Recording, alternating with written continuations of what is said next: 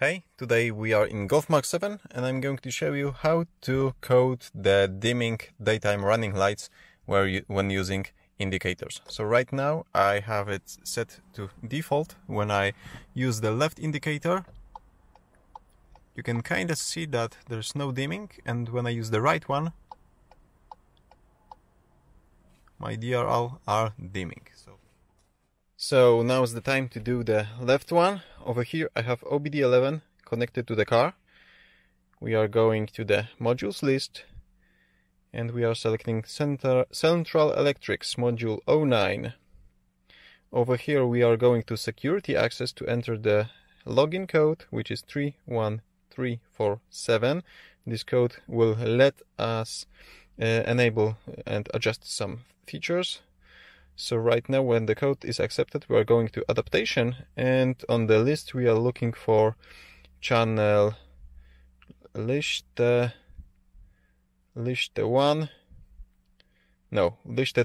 This is the left daytime running light, and we have also Lichte3, which is the right one. Right one is already coded, so we are doing the left one. Over here we are looking for Lichtfunction E, and we are setting it to Blinken links active by the Phasen. This means indicator left is active without the phase, so without the blinking. Let's set it to OK. Dimwert EF, let's set it to 26, so the brightness is 26%, and the dimming direction to minimize. So we want it to decrease the brightness. Let's save it,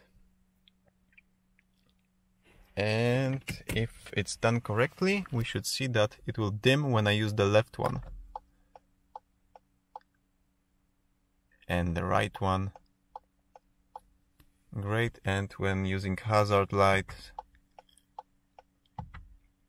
great, everything works. In the description below this video you will have full write-up of the coding that you need to perform. Also, give me a thumbs up if you like this simple tutorial and subscribe for future ones. See you soon.